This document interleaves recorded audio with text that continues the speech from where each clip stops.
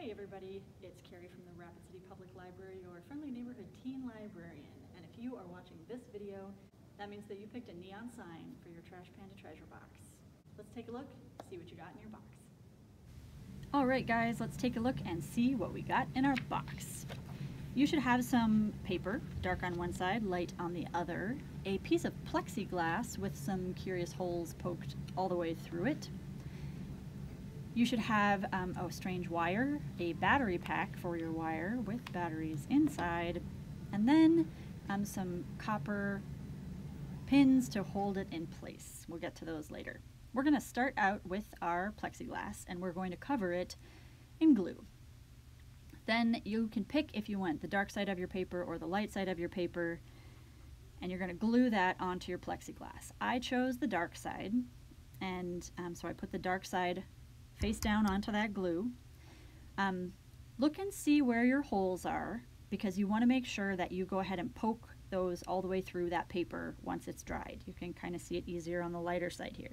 Use a pen, use a pencil, a bobby pin, and poke those all the way through, because we are going to need those to hold our EL wire in place. You should have a long string of wire. One end will have a black electrical conduit on it, and the other end has a little plastic tip that you can cut off. We're not going to need that guy. Now, on your plexiglass, I want you to find there are two holes close together and close to an edge. They're a little bit bigger than all the other holes. They're going to look like that. The one that is not the most bottom, but the second lowest hole, the one that's a little higher than the other one, we're going to take our EL wire, and from the back we're going to feed it through to the front and go ahead and pull it all the way through, all the way up to that black wrapped part of the wire at the end. There we go. Go ahead and make sure you've got it all the way to that black tip. And we are going to put our wire in the shape of a thunderbolt. So if you look on your instructions, you can kind of see the shape that we're going for, and we're coming from the bottom to do a short diagonal up to the right hand side. So find the hole that's all the way over to the right, and you're going to pull your wire up to that hole, keeping it as flat as you can. It won't be completely flat, and that's okay. And what we're going to do is use these little copper pieces of wire. We're going to fold them in half. You're going to leave a little bit of a loop shape at the top because it has to fit over your EL wire. And then those two pokey ends are going to go through the hole in your plexiglass and through your paper. So you've got it around the EL wire, and then pull it up about to where that hole is and push both ends through. They will both fit. It may just take a little finagling. And then pull it through as much as you can. And when you've got that through, you're going to bend them to lay flat. That will secure that EL wire in place right where we want it. Now the next part of that lightning bolt is a hard turn back to the left. And there should be another hole just a little ways to the left from that one that we just used. And we're going to do the same thing. We're going to grab a piece of that copper wire, and if you want to be smarter than me, you could have already bent all of your copper wire. I did not do that, but that might not be a bad practice.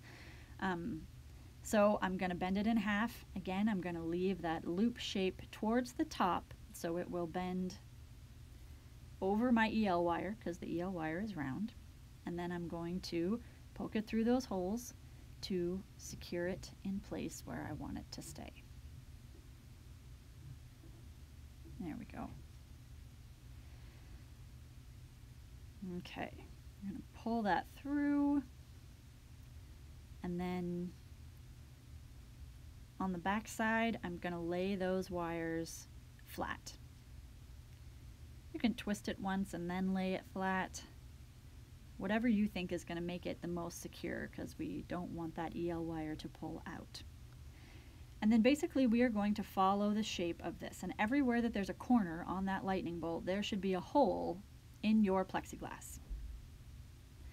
and you just want to, again, try to make that EL wire lay as flat as it can to get to that hole where we'll use the copper to hold it in place. So we'll go ahead and trace the rest of those shapes, and when you have all of those done, you're going to have something that looks a little bit like this. Now that very bottom hole, like I said, is a little bit larger than the other ones, and so we can pull the EL wire through from the front all the way to the back this time. So we'll go ahead and pull that through. And then you can use a piece of wire if you want to on the back side to secure them together. You can also use glue to hold down the EL wire if you want it not to kind of bow up a little bit. I didn't do that because I have a tendency to glue my fingers to things when I use that kind of crazy glue, but if you have some, you certainly can. Just be careful not to glue your fingers to your beautiful neon light. And then once it's secure in the back, like I said, you can use some wire to secure those together so it won't slip out to the front. Now we are going to take that black piece, we're going to hook it up to our battery pack. So on the piece that's connected to your EL wire, you're going to see that there's a little clippy part that hangs off. We want that to be the top side, so twist it so that's facing up. And on the other side, you're going to find the two silver rectangular bits, and that's going to face down. So there'll be a little tiny clippy piece that's going to clip in to the clip on the other side. You'll actually hear it make a little noise when those secure together.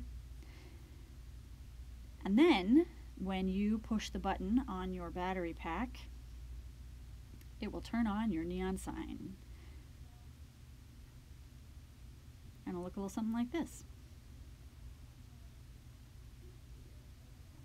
So there you go, neon sign. All right guys, thank you for following along. I hope that was enjoyable, and I hope to see you back next month for another Trash Panda treasure.